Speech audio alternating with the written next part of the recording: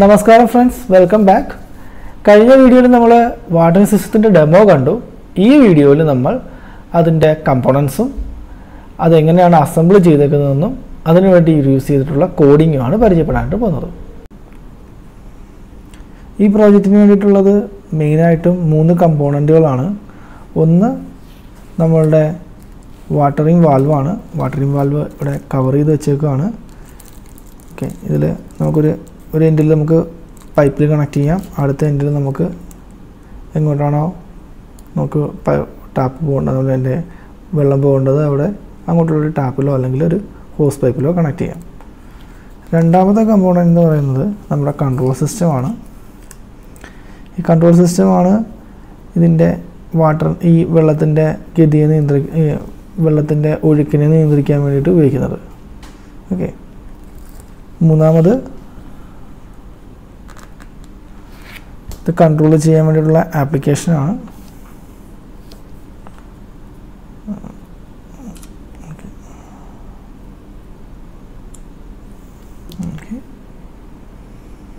ബ്ലിങ്കിൻ്റെ ആപ്ലിക്കേഷനാണ്. ഞാനത് ഓപ്പൺ ചെയ്യാം.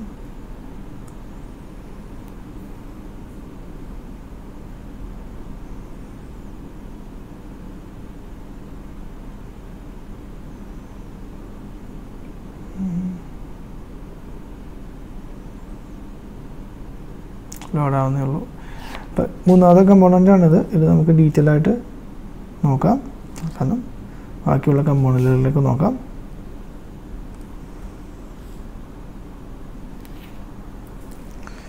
ഓക്കെ, ഈ പ്രോജക്റ്റിൻ്റെ ഏറ്റവും പ്രധാനമായിട്ടുള്ള ഭാഗമാണ് ഈ കൺട്രോൾ സിസ്റ്റം.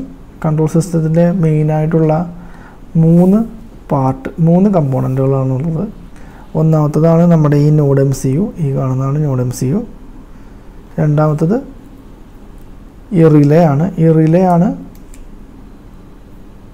നമ്മുടെ വാൽവ് ഓണാക്കുന്നതും ഓഫാക്കുന്നതും. മൂന്നാമത്തത് ഇതിനെല്ലാം കറണ്ട് സപ്ലൈ ചെയ്യുന്ന ഈ പവർ ഡിസ്ട്രിബ്യൂഷൻ ബോർഡുമാണ്. ഓക്കെ, ഇനി നമുക്ക് NodeMCU ഇതിൽ ബ്രെഡ് ബോർഡിലാണ് സെറ്റ് ചെയ്തേക്കുന്നത് എൻ്റെ തിങ്. അപ്പോൾ നമുക്ക് NodeMCU എടുത്ത് നോക്കാം. NodeMCU എന്ന് പറയുന്നത് നിങ്ങൾക്കിവിടെ കാണാം, ഒരു അഡീഷണൽ ബോർഡ് ഇവിടെ സോൾഡർ ചെയ്ത് വെച്ചേക്കുന്നത്. ഇതാണ് ESP8266 എന്ന് പറയുന്ന IoT ബേസ്ഡ് ബോർഡ്.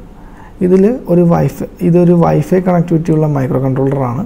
അപ്പോൾ ഈ മൈക്രോ കൺട്രോളർ ഉപയോഗിച്ചിട്ടാണ് NodeMCU ഉണ്ടാക്കിയേക്കുന്നത്. അപ്പം NodeMCUവിൻ്റെ പ്രത്യേകത എന്ന് പറഞ്ഞാൽ ഈ ESP8266 വളരെ ലിമിറ്റഡ് ആയിട്ടുള്ള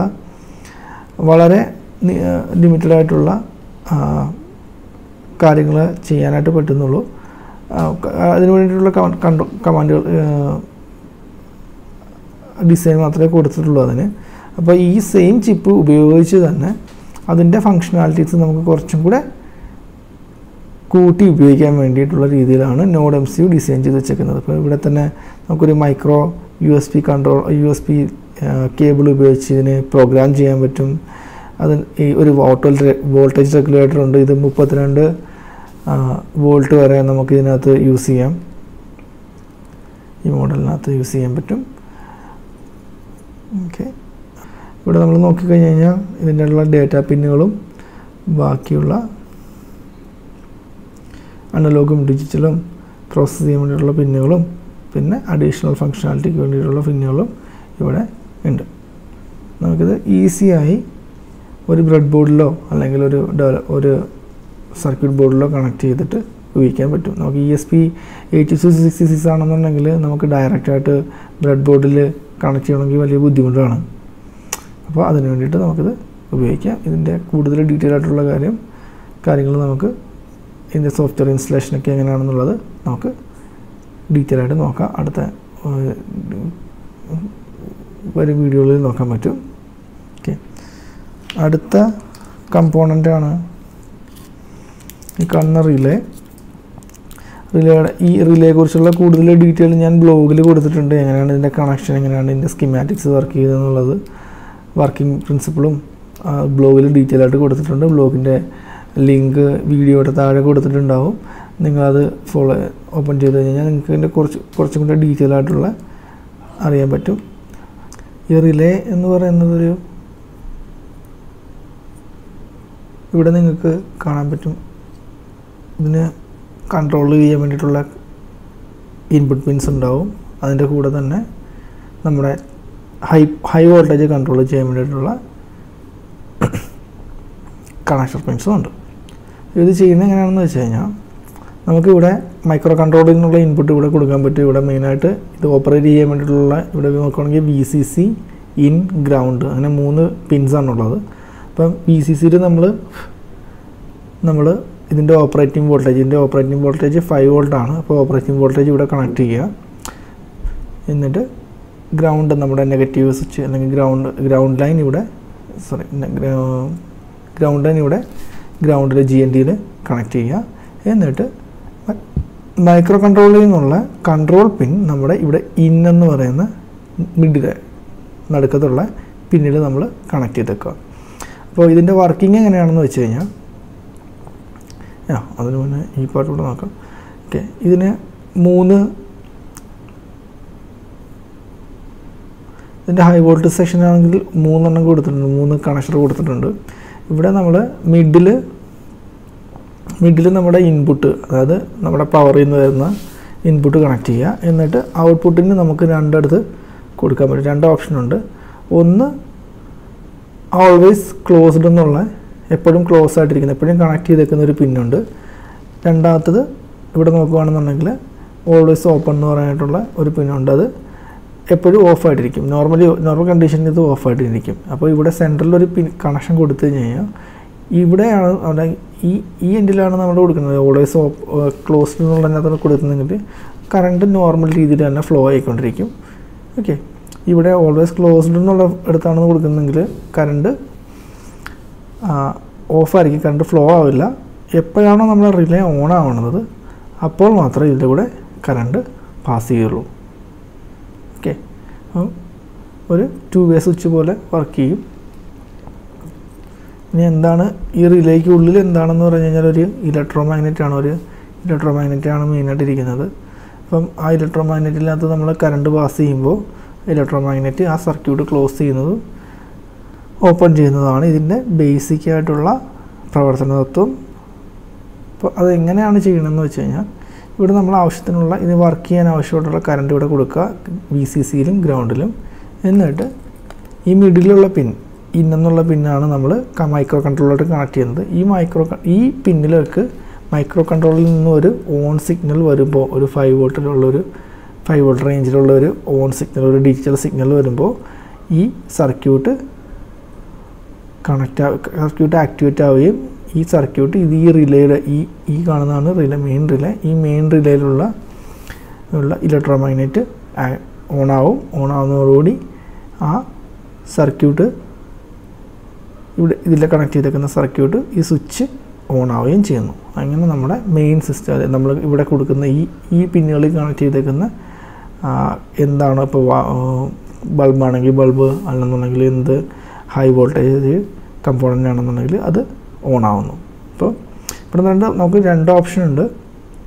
ഒന്നുകിൽ ഈ റിലേയിൽ പവർ വരുമ്പോൾ കമ്പോണൻ്റ് ഓഫ് ആവുന്ന രീതിയിൽ കൊടുക്കുക. അങ്ങനെ ചെയ്യണമെന്നുണ്ടെങ്കിൽ ഓൾവേസ് ക്ലോസിൽ കൊടുക്കുക. ഇനി റിലേയിൽ പവർ വരുമ്പോൾ കമ്പോണൻ്റ് ഓൺ ആവുകയാണ് ചെയ്യണമെന്നുണ്ടെങ്കിൽ നമ്മൾ രണ്ടാമത്തെ ലൈനിൽ കൊടുക്കുക. അപ്പോൾ കറണ്ട് വരുമ്പോൾ മാത്രമേ ഇത് ഓൺ ആവും. ഓക്കെ, അപ്പോൾ അതാണ് ബേസിക്കലി പറഞ്ഞേക്കുന്നത്. ഇതിൻ്റെ കൂടുതൽ ഡീറ്റെയിൽ ബ്ലോഗിൽ പറഞ്ഞിട്ടുണ്ട്. ഇതിൻ്റെ സർക്യൂട്ട് ഡയഗ്രാം ഒക്കെ വെച്ചിട്ട് ബ്ലോഗിൽ ഞാൻ കുറച്ചുകൂടെ ഡീറ്റെയിൽ ആയിട്ട് പറഞ്ഞിട്ടുണ്ട്. അപ്പം അവിടെ നിങ്ങൾക്ക് ഇതിനെക്കുറിച്ച് കൂടുതൽ അറിയാൻ പറ്റും. പിന്നെ ഈ അഡീഷണൽ കുറച്ച് കമ്പോണൻറ്റുകൾ ഇവിടെ കൊടുത്തേക്കുന്നത്, ഇതിന് വേണ്ടിയിട്ട് കൊടുത്തേക്കുന്നത് ഇതിൻ്റെ ഒരു ബാക്ക് EMF മാനേജ് ചെയ്യാൻ വേണ്ടിയിട്ട്. അതായത് ഈ സ്വിച്ച് റിലേ ഹൈ വോൾട്ടിൽ പ്രവർത്തിക്കുന്നതാണ്. അപ്പോൾ ഇത് ഈ ഇലക്ട്രോമാഗ്നറ്റ് ഇത് ഓണാവുകയോ ഓഫാവുകയും ചെയ്യുന്ന സമയത്ത് ഒരു ബാക്ക് EMF ഉണ്ടാവും. ആ ബാക്ക് EMF ബ്ലോക്ക് ചെയ്യാൻ വേണ്ടിയിട്ടാണ്. ആ ബാക്ക് EMF നമ്മുടെ മൈക്രോ കൺട്രോളർ വന്നു കഴിഞ്ഞാൽ മൈക്രോ കൺട്രോളർ ചീത്തയാവാനായിട്ട്, നശിച്ചു പോകാനായിട്ട് സാധ്യതയുണ്ട്. അപ്പോൾ അതിനെ കൺട്രോൾ ചെയ്യാൻ, അതിനെ നിയന്ത്രിക്കാൻ വേണ്ടിയിട്ടാണ് നമുക്കിവിടെ ഈ അഡീഷണൽ കമ്പോണൻറ്റ് തന്നേക്കുന്നത്. ഇതിൻ്റെ കൂടെ തന്നെ നമുക്ക് ഒരു എക്സ്റ്റേണൽ പവർ സപ്ലൈ കൊടുക്കാൻ വേണ്ടിയിട്ടുള്ളൊരു ജമ്പർ പിന്നുണ്ട്. അപ്പോൾ ഈ ജമ്പർ പിൻ ഉപയോഗിച്ച് നമ്മുടെ പവർ ഇവിടെ നമ്മൾ ഈ മെയിനിൽ നമ്മൾ കൊടുക്കുന്നത് മൈക്രോ കൺട്രോളറിൽ നിന്നുള്ള പവർ സപ്ലൈ ആണ്. അപ്പം അത് നമുക്ക് പറ്റില്ല, അല്ലെങ്കിൽ അവിടുന്ന് പവർ കൊടുക്കാൻ പറ്റില്ല എന്നുണ്ടെങ്കിൽ നമുക്കിവിടെ അഡീഷണൽ എക്സ്റ്റേണൽ പവറായിട്ട് നമുക്കിവിടെ ഈ ജമ്പർ പിന്ന് യൂസ് ചെയ്തിട്ട് ജമ്പർ പിന്ന് ഉപയോഗിച്ച് നമുക്ക് ജമ്പർ പിന്ന് മാറ്റിയതിന് ശേഷം നമുക്കിവിടെ എക്സ്റ്റേണൽ പവർ കൊടുക്കാൻ പറ്റും. അപ്പോൾ അങ്ങനെ എക്സ്റ്റേണൽ പവറിൽ നിന്ന് വർക്ക് ചെയ്യാനുള്ള ഒരു പോസിബിലിറ്റി ഈ ഒരു റിലേക്കുണ്ട്. ഓക്കെ, അടുത്തതാണ് ഈ പവർ ഡിസ്ട്രിബ്യൂഷൻ ബോർഡ്. ഈ പവർ ഡിസ്ട്രിബ്യൂഷൻ ബോർഡിൻ്റെ ലൈൻ ഞാൻ ജസ്റ്റ് തൽക്കാലത്തേക്ക് ഇടുകയാണ്. ഓക്കെ,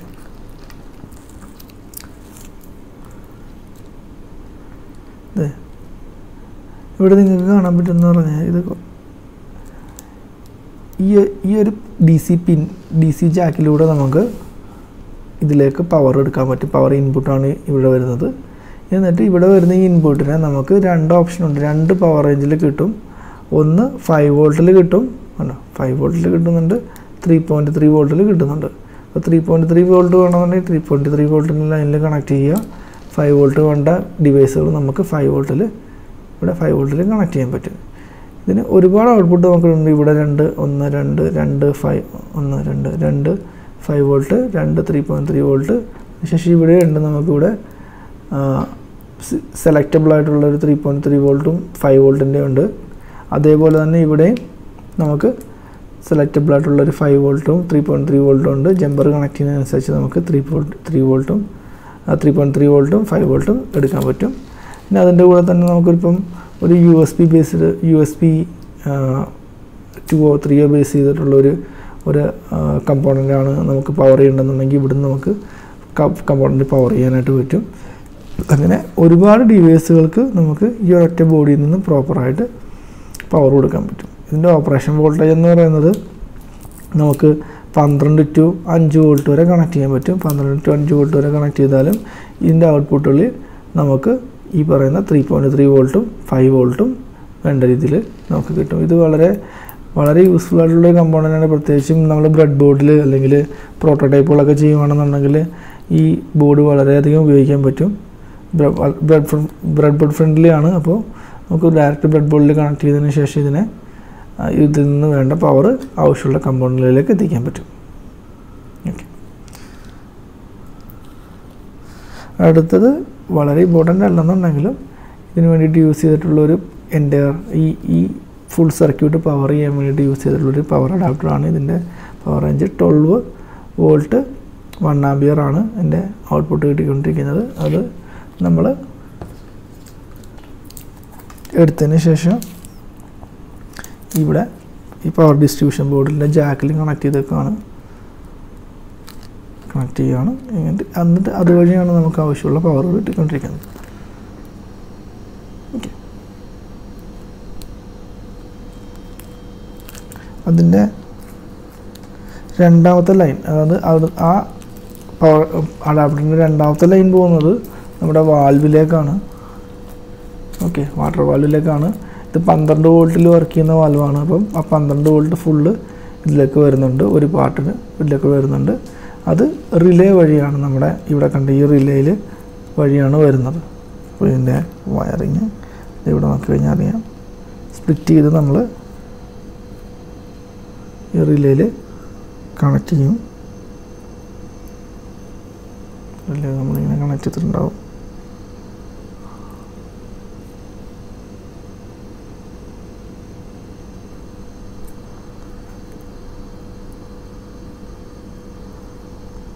കണക്ട് ചെയ്യാം. ഇത് ഓഫായിരിക്കും, നോർമൽ സിറ്റുവേഷനിൽ ഇത് ഓഫായിരിക്കും. എപ്പോഴാണോ ഈ റിലേയിൽ പവർ വരുന്നത്, ഈ റിലേ ഓണാവുകയും ഈ സർക്യൂട്ടിലൂടെ ഈ വയറിലൂടെ ഇതിലേക്ക് വരുന്ന ഇൻപുട്ടിലൂടെ വരുന്ന ഈ പവർ പാസ് ചെയ്ത് കൊടുക്കും. അങ്ങനെ വാൽവ് ഓണാവും. അപ്പോൾ ഇതിൻ്റെ ഹാർഡ്വെയർ കമ്പോണൻറ്റുകൾ